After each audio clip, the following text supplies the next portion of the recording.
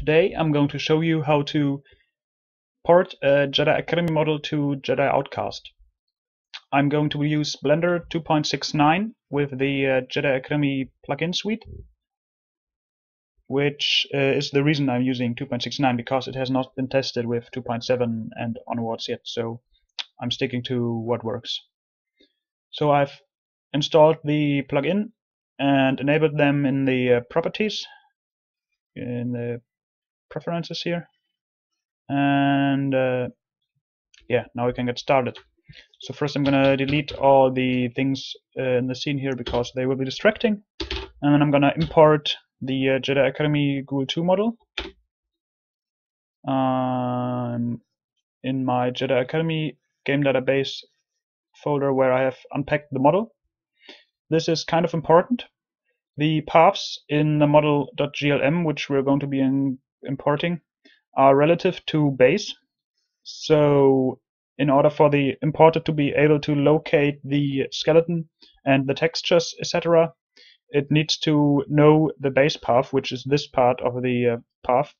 And if there's no game data folder, it won't be able to do so automatically. So in that case, you need to enter the base path manually.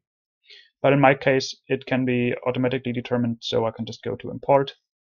I'm going to press Alt-Z, or down here could go to texture, and we can see our imported textured rows. I'm going to make the outliner a little bit bigger here so we can see the hierarchy.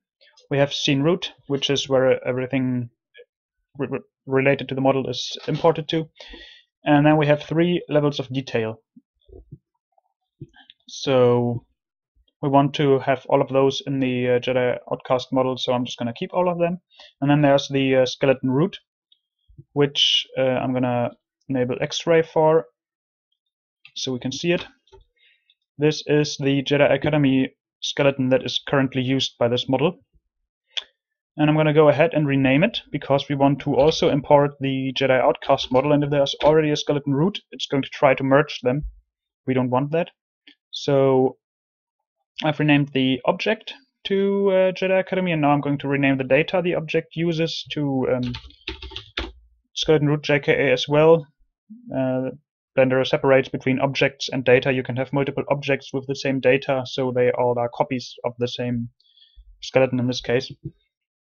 So we need to rename both of those, and then we can import the GLA from Jedi Outcast. So now I'm in my Jedi Outcast folder, again, game database. I've unpacked the model right into the base folder. This way the importer can guess the base path, again this part, based on the presence of game data. Otherwise I would have to enter it down here. I don't have to, so I'm just going to press import, and now we have a second skeleton here. I'm going to move it on the y-axis for the moment so we can see it. This is the Jedi Outcast skeleton. Our goal is to use this instead of the current skeleton, and there are not many problems with that. For the most part, the Jedi Outcast skeleton actually has more bones than Jedi Academy. For example, you can see the hands are very detailed in Jedi Outcast, whereas in Jedi Academy they only use 3 fingers with 2 bones each instead of all 5 with 3 each. But the bones that are still there in Jedi Academy all have the same names as the ones in Jedi Outcast, so they map perfectly. The only issue are bones that are missing in Jedi Outcast. I'm gonna enter the pose mode here so we can move bones around and have the model follow. So if I move the arm, everything will follow. So new bones include this L tail and R tail, so left and right tail bone. I don't know any models which actually use these, so we can just ignore them. But a bone that is very used in every single Jedi Academy model is this L-hang tech bone, the bone for moving the lightsaber in the left hand, because sometimes the lightsaber is moved outside of the hand, for example when you spin your sabers around yourself in the kata move when dual wielding. So I'm gonna move the bone to the side, and there's a tech here. We can't see it because we're looking at its back. I'm gonna enable wireframe mode so we can see it. There's a text surface here which marks the position of the saber, and if we go into the data tab here, we see the vertex groups which are used to define the bone which it is attached to, and it's currently attached to the L-hang tag bone. Now, the bone does not exist in Jedi Outcast. The tag, however, does exist, but it's for the Jedi Outcast models simply weighted to the hand bone, left hand, which is also present in the Jedi Outcast model. So here we have left hand, just as in Jedi Academy, and we're going to change the weighting of this bone from L-hang tag bone to L-hand. You can see it move here because now it's no longer moving together with this bone, but with the hand bone. Now there's two more of these hand tags. If we go to the Objects tab, we can see the go-to properties. It's the L-hand tag, it's a tag.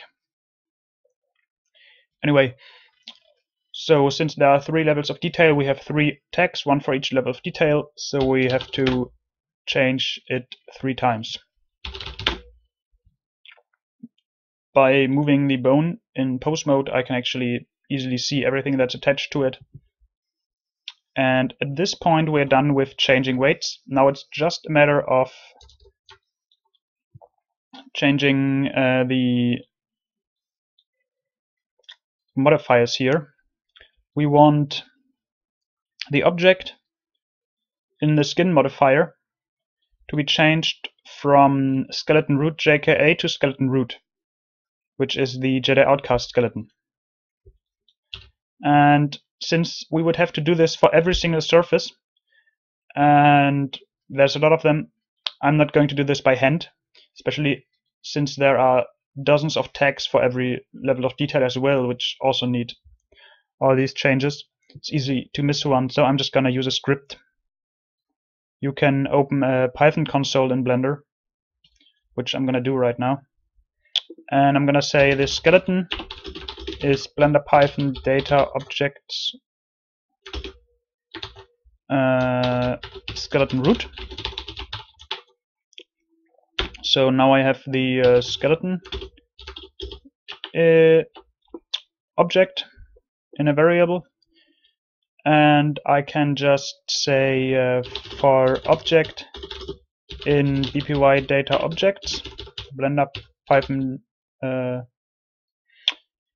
object data, for each object, if there is a skin in the modifiers, so if the object has a skin modifier, then we take that skin modifier and change its object to the skeleton we just extracted. Now we've done that, we see all the objects now have the skeleton root object in the skin modifier. And that's really all there is to it. I can close the console again, go into object mode, move the skeleton back into the model. I've moved it exactly 3 units by typing in 3 on the keyboard when moving it. So I could move it right back, but otherwise I could just press N and go to the location here and enter 000 to move it back. So now we can just take the Jedi Academy skeleton and remove it. We are now weighted to the Jedi Outcast skeleton. If I go into pose mode again, this time using Control plus Tab instead of going down here, we can see if we if we move the bones around, the mesh follows. It's been properly weighted to it now. So at this point we can just go to Export Jedi Academy Cool 2 model, and now I'm in the Jedi Outcast base models players. I'm just gonna create a new directory here for Roche Pennon, enter it, and save it as model.glm. Again, it's important that the base path can be determined, in my case automatically, because there's game data here. That's because the GLA which we're going to use, the skeleton file, is again relative to the base path. So it says model display as humanoid without the .gli extension. That's perfectly fine. That's exactly what we want. So I can just save it as GLM.